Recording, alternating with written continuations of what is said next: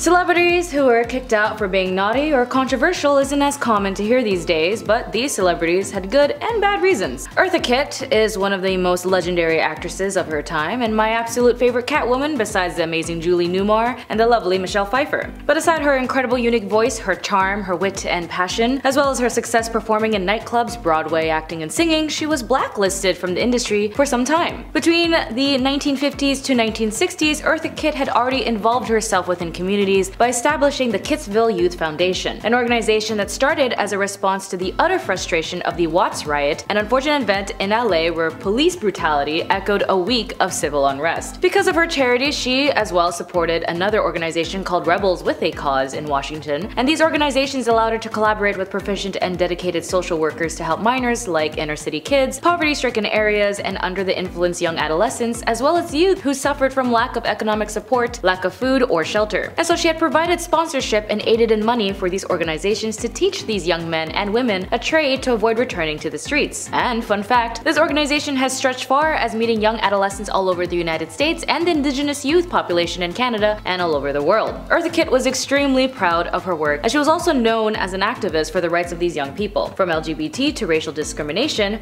But why was she exiled? Well, on January 18th, 1968, she was invited to a luncheon with the other notable ladies to discuss the issues of youth in America, and considering her dedication and work, she assumed that's what the luncheon was going to be about. Instead, it was about Mrs. Lady Bird Johnson, who was the wife of President Lyndon B. Johnson, talking about the bare minimum. Frustrated, Eartha patiently waited for her turn and finally expressed her concerns, the real concerns why the youth in America is suffering, and more importantly, criticized Lady Bird Johnson and her husband's administration on their lack of accountability of the Vietnam War. Her famous remark was, "The children of America are not rebelling for no reason, they are not hippies for no reason at all. We don't have what we have on Sunset Boulevard for no reason. They were rebelling against something, and there are so many things burning the people of this country, particularly mothers, as they feel they are going to raise sons, and I know what it's like, and you have children on your own, Mrs. Johnson. We raise children and send them to war." After an interview asked if she regrets her statement, she said no, why would I do that? And she meant what she said. As a result, the media backlashed Eartha Kitt, saying she made Mrs. Johnson cry when she said the woman never cried ever, and the media outlets paid by the CIA and the president needed social empathy, and so Eartha was jobless until she found out why. She then exiled herself to Europe, where she thrived successfully, only to return in 1978 was she able to go back to the US with still a successful and charitable woman. And like, speaking of amazing activists, Lena Horne was one of many like Eartha Kitt who was very vocal only to be shunned for speaking out against violence. In the 1940s, she was known to be the first African American star on stage and on screen, but offset she was active in speaking out. She still ran up against the institutional racism, however her frustration eventually drove her to join up with a variety of activist groups, many of which were populated by political radicals and communists. Though never a party member herself, Horne was found guilty by association and blacklisted after her name appeared in the Red Channels in 1950. Unable to work in television or film, she spent the next few years touring as a nightclub and cabaret singer. She also fought to clear her name by publicly repudiating against communism and undertaking a letter-writing campaign to prominent journalists and entertainment figures. And the plan worked. Horne's reputation was slowly rehabilitated, and by the late 1950s she was once again appearing on television variety shows and recording hit records. Despite her brush with the blacklist, she still remained a political activist and later even took part in civil rights protests during the 1960s. During World War II, when entertaining the troops for the USO, she refused to perform for segregated audiences or for groups in which German POWs were seated in the front of black servicemen. According to her Kennedy Center biography, because the US Army refused to allow integrated audiences, she staged her show for a mixed audience of black US soldiers and white German POWs. Seeing the black soldiers had been forced to sit in the back seat, she would walk off stage to the first row where the black troops were seated and perform with the Germans behind her. She understood her privileges of being a star and knew it was important in representation to allow black voices to be heard and seen. She's noted in her words, "Maybe it's because I'm a black woman, but maybe because I am a woman, I don't see as much as I wanted. I don't see it happening as much as it happened to us 10 years ago, and I think it's worsened, and it's like what the French say, the more we change, the more it stays the same. And I'm hearing the same old stories and seeing the same old incidents I saw before 1960, and when Paul Robinson told me, 'That's alright, your grandchildren will see it better,' he didn't know that I'd still have to wait. Now I've got a great grandson and wonder how long he's gonna have to wait." Her legacy is noted with her many works, not just in film and cinema, but in activism as well, inspiring others to also use their voice for good. And speaking of Lena Horne, as she had many lovers, like one would if you had the charm and beauty as she had, she also was intertwined with Orson Welles, who is also on this list. At the same time, the director, writer, and actor Orson Welles was making groundbreaking films and radio programs. He was also under FBI investigation as a potential communist and political subservient. Welles was targeted in part because of his progressive political stances, but the suspicions only grew after the release of his classic 1941 film Citizen Kane, whose main character served as a thinly veiled reference to the anti-communist news Mongol William Randolph Hearst. The evidence before us leads inevitably to the conclusion that the film Citizen Kane is nothing more than the extension of the Communist Party,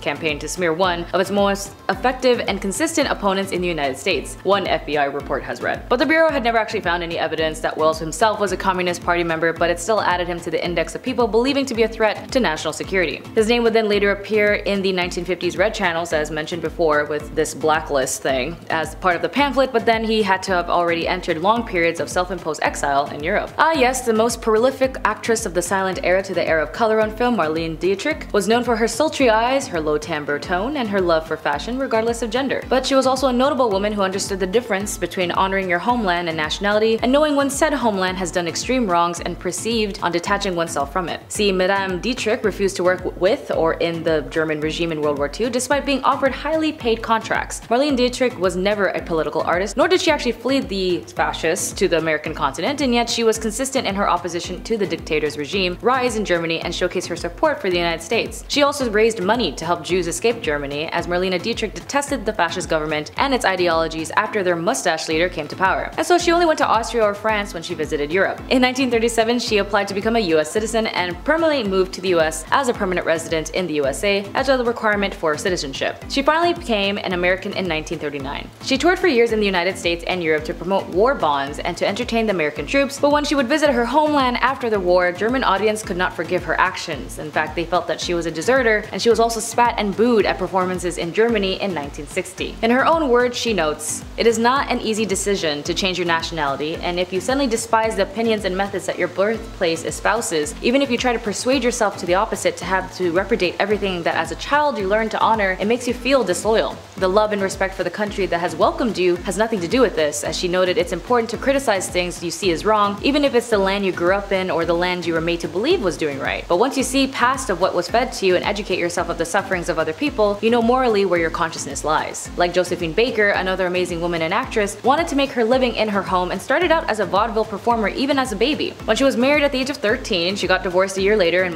married once again and divorced once more. But after all, she still had a love for performing despite having to work as a maid for a rude and discriminative family. She went to travel to Europe. After a successful run, she thought, well, if the people in France enjoy my work, maybe back home will do the same. As a result, the Jim Crow laws and racial discrimination was still at its peak, and the vile prejudice Josephine had to face made her self-exile back to Paris, where she could be herself. There she flourished as a wonderful and unique performer that was beloved throughout all of France and Europe. Her famous banana skirt and Chiquitita Cheetah has been a trademark of her earlier years, and her fame was so demanding that she would have a man asking for her hand in marriage every day and every night. But Josephine, aside being the belle femme de son temps, she was also a spy, because her fame and flamboyant lifestyle, rival troops could not suspect her for her espionage for France. The entertainer did hide secret photographs under her dress, carried along sheets of music with information about German troops' movements in France written in invisible ink, and she would also have notes sewed into her undergarments and would be sure that everything was out of reach of interrogation. She at one point was worried, saying my notes could have been highly compromised had they been discovered, but who would dare search Josephine Baker to the skin? She later wrote, when they asked her for papers, they also meant autographs. Even past World War II, she continued to work with the French resistance and American diplomats. The known Dante's Inferno, or the Divine Comedy by Dante Alighieri, is a marvel work of thick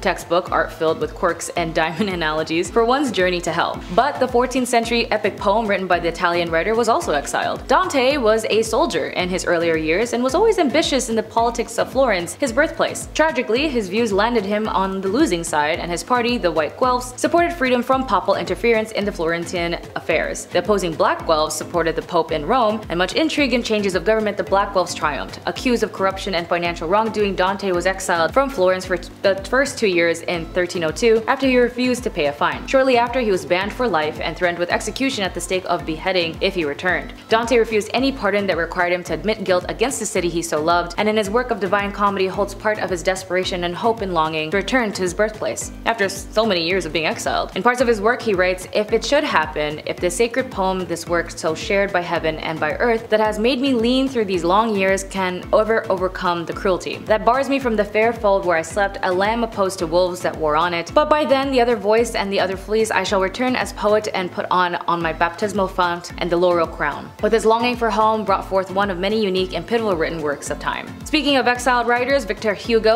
sometimes nicknamed the Ocean Man, was a French romantic writer and politician. During a literary career that spanned more than 60 years, he wrote a variety of genres and forms, and his most famous work are the novels The Hunchback of Notre Dame and Les Miserables. But aside his books and writings, he too was exiled, and when Louis Napoleon III seized complete power in 1851, establishing an anti-parliamentary constitution, Hugo openly declared him a traitor to France. He moved to Brussels, then Jersey, from which he was expelled for supporting Jersey's newspaper who had criticized Queen Victoria, but then Hugo's exile lasted until the return of liberty and the reconstitution of the Republic in 1870. Enforced at the beginning, exile later became a voluntary gesture, and for the amnesty of 1859 an act of pride. In the meantime, writing and reflecting his choices, he still spoke with honesty, as well as reflected in his writing on how one views others from poor to the ugly, or what is perceived to look ugly. Even with his reflections of his life, he says life's greatest happiness is to be convinced we are loved. The supreme happiness of life in its conviction is that we are loved for ourselves, or rather in spite of ourselves. Hope is the word for which God has written on the brow of every man, and Victor Hugo was a prominent French author as well as a member of the European abolition movement, and his opinions on things like public execution, like the guillotine, remains. To him, the guillotine, which was very hyped at the time, is an ultimate expression of the law, and its name is in vengeance and is not neutral, nor does it allow us to remain neutral. All social questions achieve their finality around that blade. The scaffold of an image is not merely a framework, a machine, a lifeless mechanisms of wood, iron, and rope. And speaking of criticizing one's government into exile, Jean-Jacques Rousseau, during the 1750s and 1760s, Rousseau produced his best-known books mainly as novels and writings criticizing political parties, government-ran sanctions, and the royal monarchs and the systems that had differentiated the poor from the rich, which is still very prevalent today. Many philosophers, like Jean, considered intellectual questions about the family and individuals in it, like what was family in its nature, state of existence before civilizations, and how did mothers and fathers act, how are children raised, and so on and so forth. Claiming on this social contract, man is born free everywhere but is in change, he argued that the human government is in contract between people who are run in government than those who are governed by it. People who are entered into contracts because life without government would be too difficult, and they expect the government to respect their individual rights while providing security and happiness. Being critical of religion and government, it actually what is the reason why he was exiled. He traveled to Switzerland, where his books had also offended authorities and who had ordered his arrest, and fleeing to England, he remained there until 1767. When he returned to France, he lived under the protection of powerful friends until his death in 1778. Louis Bunel, like all people who saw the changes in their government policies in real time and sees the injustices caused by said government, it can change a lot in a person, especially in Louis Bunel's life was just like that, and so many others. Born in Spain, he was given the chance to study art and music and had an eye for film. And when he was in the University of Madrid, he learned an endless source of liberal thoughts, as the Residencia de Estudiantes was a hotbed for young men interested in art, music, literature, and politics. He became friends with two rising stars, Federico Garcia Lorca and the painter Salvador Dali. Integrating with eccentric minds brought to him in place of making his own films, there he exposed topics unheard of, discussed through art, visionary controversial conversations, and that would be buried under the rug that would be considered so controversial. Brought in right-wing protesters to wreck the cinema showing his film, censored, banning it, and trying to blacklist anyone attached to his work. Shocked by the public of that party, he was inspired by socialist republic groups in Spain and encouraged the voices of those who opposed the military, the church, and fascist regime. Returning to France in 1936, he acted as well as a spy and a propagandist for the Republican government, and in exile until fearing assassination by the fascist agents. He left with his wife and his young son to the United States, vowing to never to return to a fascist Spain, and he remained in exile until 1960. And finally, our boy, Charlie Chaplin. Surprisingly, the silent film extraordinaire was also exiled at one point. Though never a member of a communist party, silent screen icon Charlie Chaplin drew the ire of the government of his subservient films and supported leftist political causes. The Little Tramp's creator skewered into the capitalist and industrial society with movies such as The Modern Times and The Great Dictator and Monsieur Verdot, and he was later denounced as a communist sympathizer after he donated money to defense for Dalton Trumbo and the Hollywood 10. The FBI, meanwhile, compiled a file on Chaplin that was over 2,000 pages long, and the tensions finally came to head in 1952 when Chaplin's British national was denied his re-entry visa to the United States after a trip abroad. Told he needed to testify and before he could regain the permit, and the director-actor instead cut ties with America and spent the rest of his career working in Europe, save for a 1972 trip collecting an honorary Oscar. Either way, he made history as the most memorable actors of our time. And speaking of history, that's all for today. Thank you for joining me. Be sure to like and subscribe. My name is Jess, and I wish you all the best. Bye.